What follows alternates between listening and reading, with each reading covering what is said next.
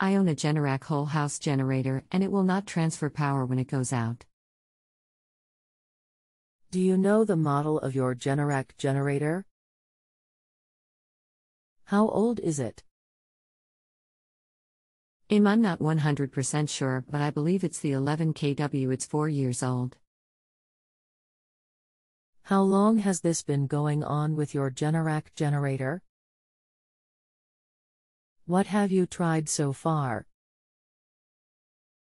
I had the battery and oil changed, piped in a new LP regulator. It's been going on for about 2 months. Is there anything else the engine expert should know before I connect you? Rest assured that they'll be able to help you. No.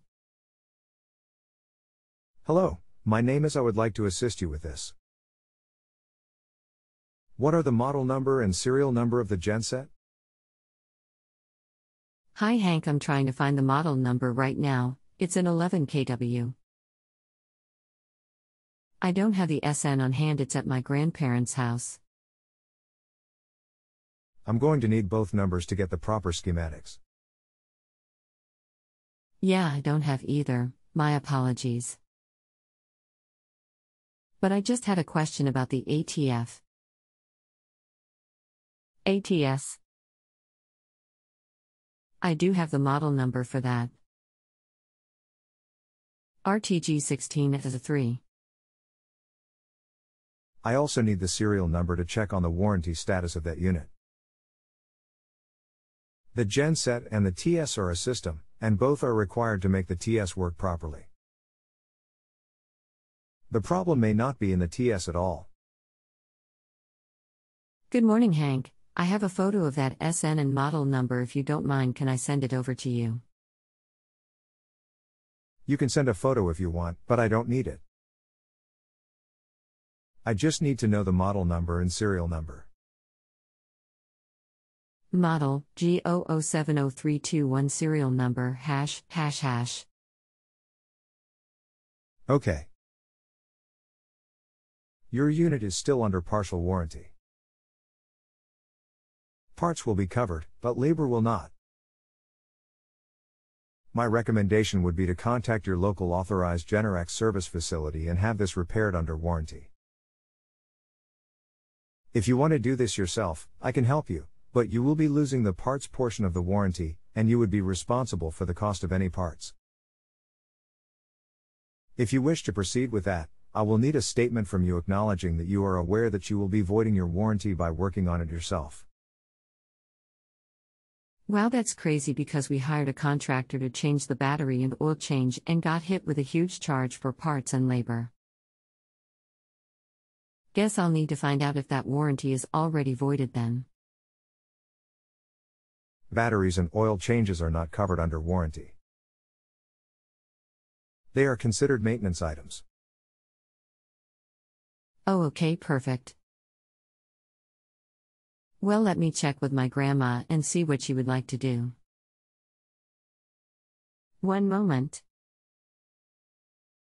Okay. Okay, so is the transfer switch fall under the same warranty?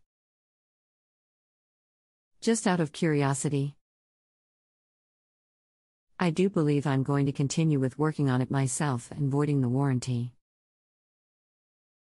Yes, the transfer switch is part of the system, so falls under the same warranty.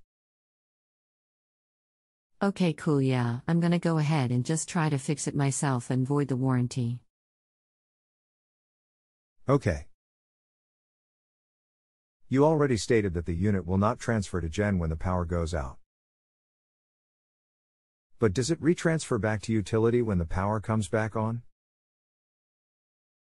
What happens is the utility power goes out, general is switched to auto and it won't come on. I have to switch to manual and it will start right up.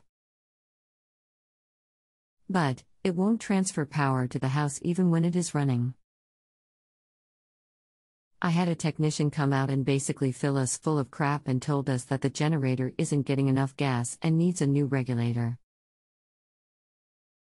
I work for a propane company, so I piped in a new LP regulator and it fired just fine. The craziest part is that before the battery got changed, everything worked fine. I got the error charger missing AC every time a blackout happens. I checked the fuses, T1, F1, etc. Everything is fine. You will get the charger missing AC error every time the power goes out.